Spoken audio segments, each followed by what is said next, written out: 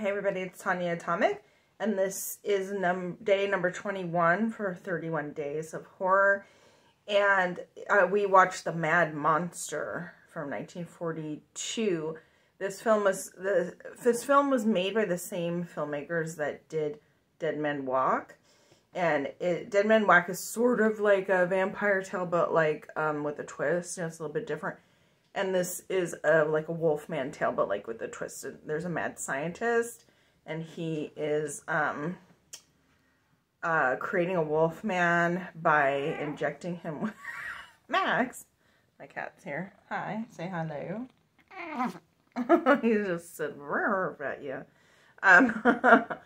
But he's injecting like the blood of a wolf, but it's like a coyote or something.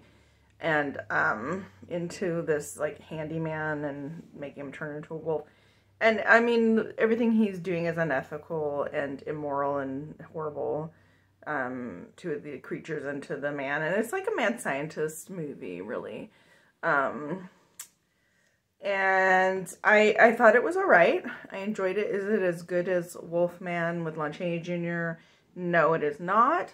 But I think it is pretty good.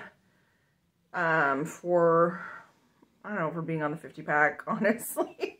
It was pretty good. I enjoyed this one. Wasn't my favorite, but it was near the top of the list of movies in this pack.